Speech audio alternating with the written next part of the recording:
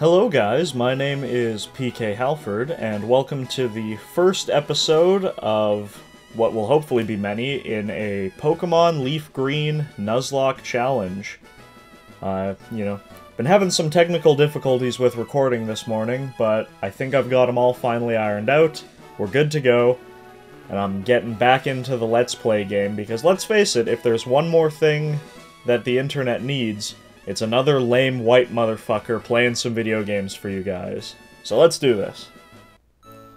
Okay, so for those of you who are unfamiliar with the concept of a Nuzlocke challenge, it's basically Pokemon on steroids. There are several additional rules that players impose on themselves in order to make the game much more challenging. The two biggest rules being, the first Pokemon that you encounter in any area, that is the only one that you're allowed to catch, or even attempt to catch. If you knock it out during battle, that's it. You've fucked up your opportunity, you can't catch any more Pokemon in that area. Forces you to think outside the box, use Pokemon that a lot of people wouldn't normally use. I'm going to be instituting the rule that I'm not gonna catch duplicates, which will save me from having, a team of 5 or 6 Pidgeys, because they're everywhere. Second rule, and this is where the difficulty really ramps up, if any of your Pokemon faint, they are considered dead and you have to release them. You can't use them at all after that. They're, forever banished from the team. So it forces you to play much more conservatively, carefully, and try to plan out accordingly for that. So I'm sure that is going to be the source of much frustration and despair for myself, and hopefully that, is where your amusement will come from during this series. So we're gonna get a lot of this introductory bullshit out of the way for this episode. I apologize, but there's really nothing much I can do to skip through this. But, once we're able to get out into the world and start actually catching Pokemon is when the challenge will begin in earnest.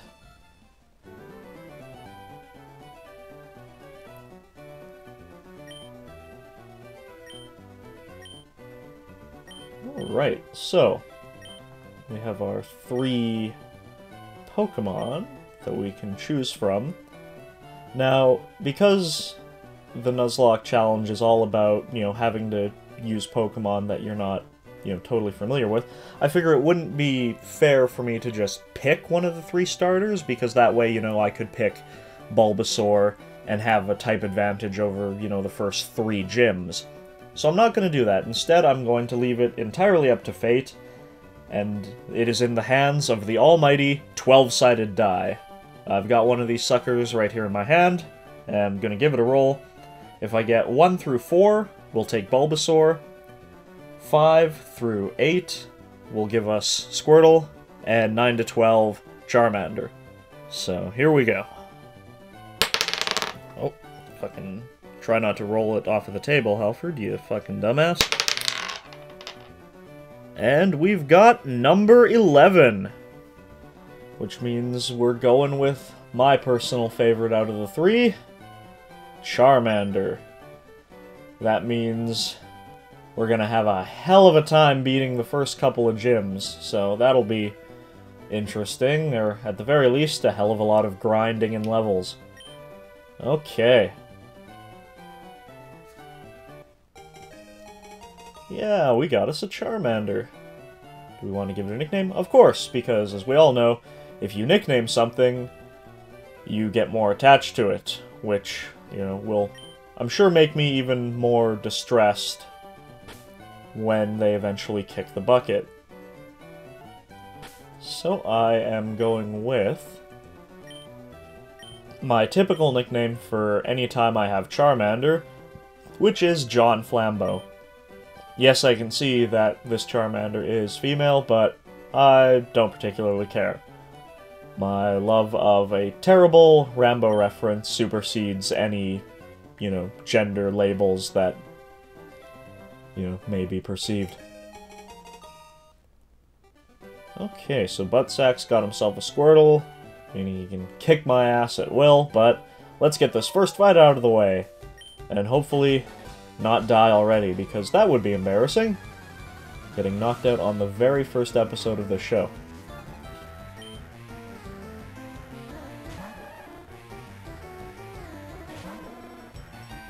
Okay. Oh, Professor Oak, I know how to Pokemon battle. I've been doing this shit on and off for almost 20 years. Because I'm so cool.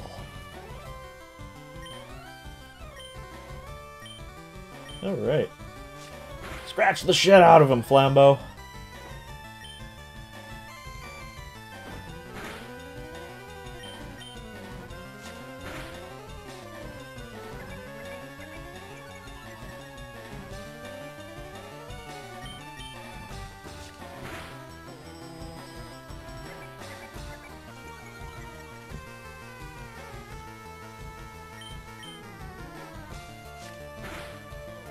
Okay. Everything's going good. Oh! Jesus, Squirtle. Calm your tits. And then die. Alright, well, first battle down. Free level. Nothing wrong with that. Ooh, look at them stats. Yeah. Yeah, Flambeau. Alright. Okay, so thankfully we didn't get our ass whooped in the first ever fight. That would be absolutely embarrassing. And we'd have to start the whole thing over, which would be no good.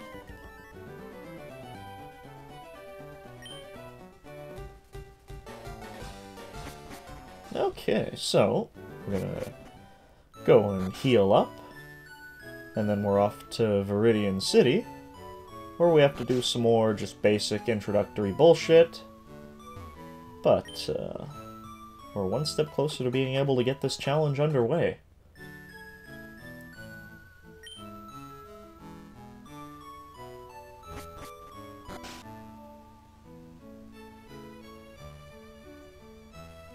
What do you want?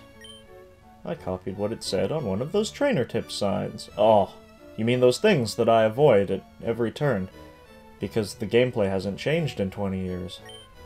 Press start to open. Thank you. Because I would have never been able to figure out that start opens the menu. Okay, here we go. Route 1. So obviously, anything we encounter now, it's not going to fall under that rule of, you know, you've got to catch the first thing you see, because we don't have Pokeballs to catch anything right now. And that would just be screwing ourselves over even further than we already will be with these Nuzlocke rules. Okay, so we are on our way, collecting us some free experience points before we have to catch anything. Kinda hoping for a Pidgey, because, you know, it's going to be overall much useful than any of these shitty purple rats.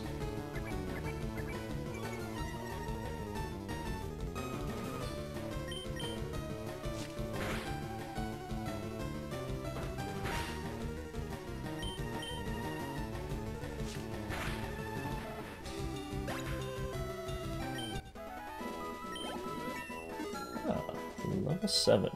Right on. Oh, and we learned Ember. Cool.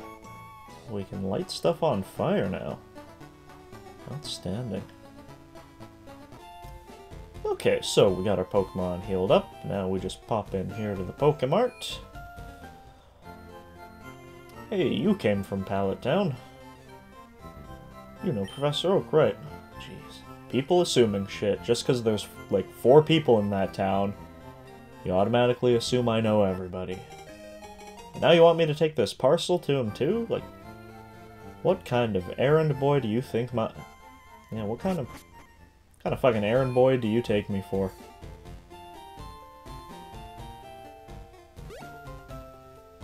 Okay, so we've got the parcel for Professor Oak, all that unnecessary shit. Now we can go back to Pallet Town, and he'll give us our first Pokeballs. And we can really get this shit on the road. First, I'm gonna get a free potion from this sucker right here. Yeah! free shit is always the best shit.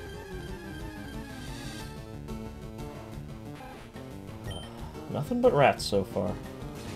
Hopefully our luck will turn around as soon as we get back to Pallet Town.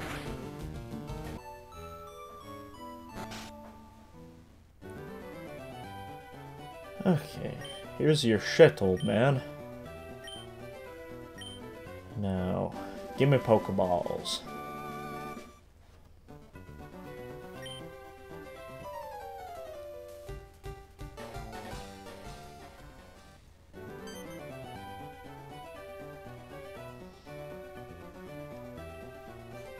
The Pokedex.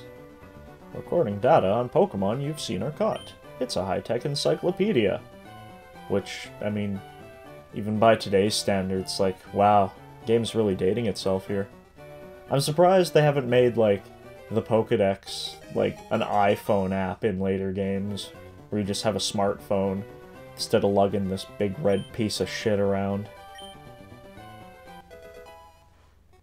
Okay, Pokeballs. Cool, now we can start catching shit.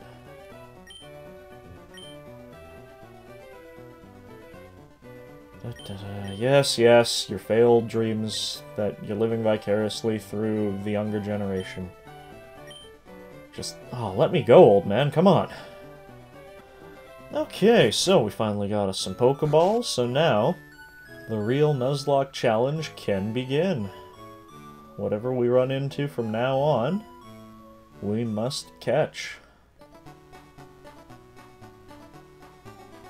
So let's see, bird or rat, here it comes. One or the other, and it's Pidgey! Outstanding. Oh, it's a weak-ass Pidgey. Let's hope I don't one-hit KO this rat bastard. Oh, no! Oh, Flambeau. Shit. Well, there you go. It's a good omen of things to come. Knock out the first Pokemon that we can catch. Well, now I can't even catch anything on Route 1. Lovely. Lovely. I mean, you know, it was a level 2 Pidgey, but, you know, you want to have shit in your party. Oh, good. Another Pidgey to remind me of my recent failure. See, why couldn't... Why couldn't you have shown up and taken the critical hit like a champ like that, you rat bastard? Okay. Well, it's just you and me for now, Flambeau.